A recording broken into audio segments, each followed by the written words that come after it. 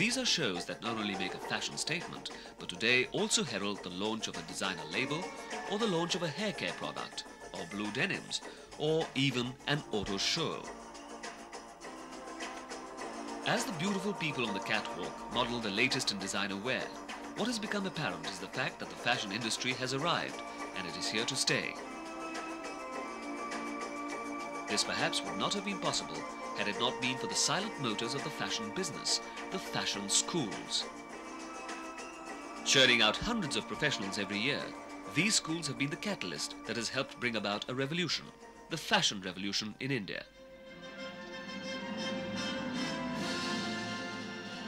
In recent years, a booming economy and a burgeoning middle class willing to spend money to look good has led to a boom in the fashion industry. This boom, in turn, fueled the demand for highly trained professionals in the field. The fashion schools had been quick to cash in on the rising demand, and coupled with the aspirations of a new generation of Indians who wanted to be on the brighter side of the business, fashion has acquired fame, fortune and respectability over the last few years for a succession of Indian designers. A relatively unknown profession today seems to be the in thing, with more and more of India's youth making a beeline for the institutes. When you take your neckline, it comes like this. Leading the pack of fashion institutes is the Delhi-based National Institute of Fashion Technology, NIFT.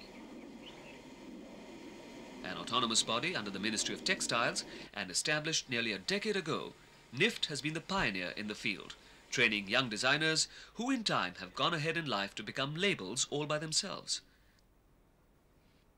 Designing or manufacturing, top levels are occupied by students from NIFT.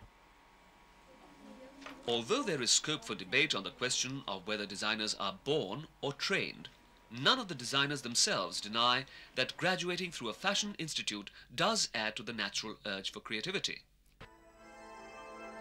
Indian fashion designers today are no longer looking towards Western haute couture to get their inspiration from.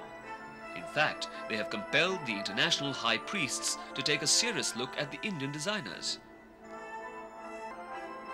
Analysts contend that it is not only the growing demand for designer clothes which has made the training institute a necessity, but with the unshackling of the Indian economy and the impetus given to garment exports, fashion houses are constantly on the lookout for trained fashion and textile designers to meet exacting international standards. In this upbeat environment, institutes like NIFT and its clones in the private sector are playing a vital role in making a wholly Indian statement in the world of international fashion design.